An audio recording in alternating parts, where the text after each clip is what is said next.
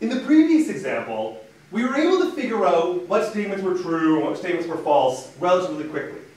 But as we get to ever more complicated statements, we want to have some methodology to keep track of which statements are true and which statements are going to be false. And we're going to be using something referred to as a truth table to help us keep track of them. So here's the idea. In my truth table, I'm going to put up at the top a bunch of different things that I'm going to have a range of possibilities as whether they're true and false. For instance, the first I'm going to do is a table for negation. And in this statement, I'm going to put a statement P and a statement not P.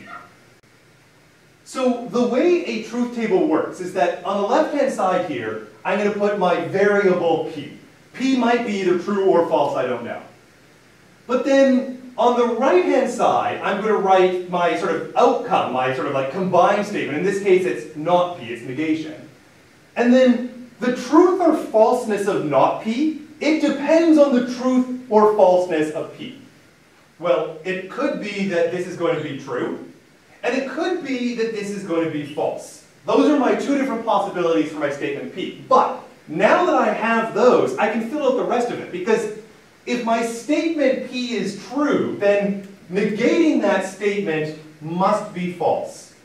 And if my statement is false, then negating that must be true. So for example, back when P was my shirt is blue, sometimes I wear a blue shirt, sometimes I don't. So when I wear a blue shirt, if I negate that, I'm always going to have the answer that this is false. So, for instance, in the statement P being I'm wearing a blue shirt, if I say that I'm wearing a blue shirt is true, then the not P, which is the claim I'm not wearing a blue shirt, is necessarily false. I don't always wear blue shirts. Maybe tomorrow I'm not going to wear a blue shirt, in which case the statement I'm wearing a blue shirt will be false, and the statement that I am not wearing a blue shirt would be true. All right, so let's look at one of the other ones. I'm going to do conjunction next. Conjunction is my fancy word for and. So now if I want to fill in this table, in the first case, there was only going to be just two different columns, one for P and one for this output. But for conjunction, it's P and Q. So I want to have two different possible inputs. I have my P, and then I also have my Q. And then my output here is going to be P and Q.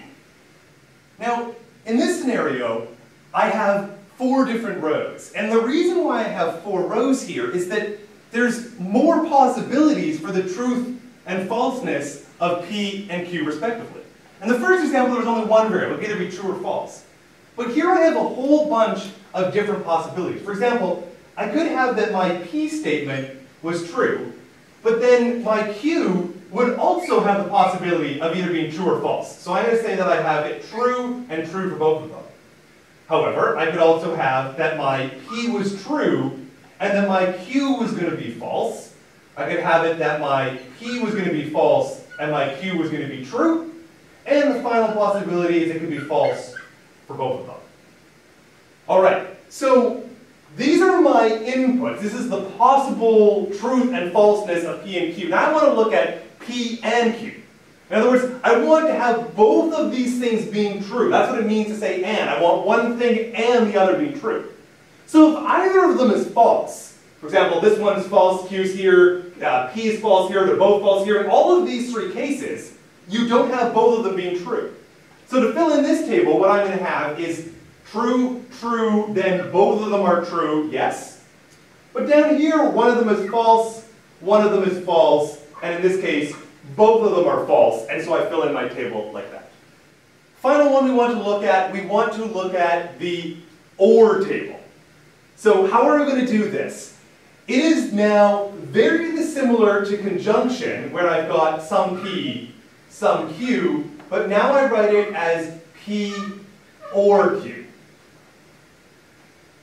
Now, here, the inputs are precisely the same, right? There's nothing changed there. I've got the same rate of possibilities for my P and for my Q. So I can have a true, and a true, a true, and a false, a false, and a true, and a false, and a false. And then the statement or means one of the things needs to be true or the other one, but it doesn't matter which. So in this case, it turns out that both of them are true. So it certainly has the case that one or the other is true. So this is going to be true. In the second scenario, one of them is true, one of them is false. But if the statement is the one thing or the other, well, one of them is true, so that's going to be true. Here, false and true, well, one of them is true, so it's going to be true again. And finally, false and false, now neither of them true. So it's not the case that one or the other of them is true, and so this is going to be false. So these are truth tables, and they allow us to capture these various statements in a really, really nice and convenient way.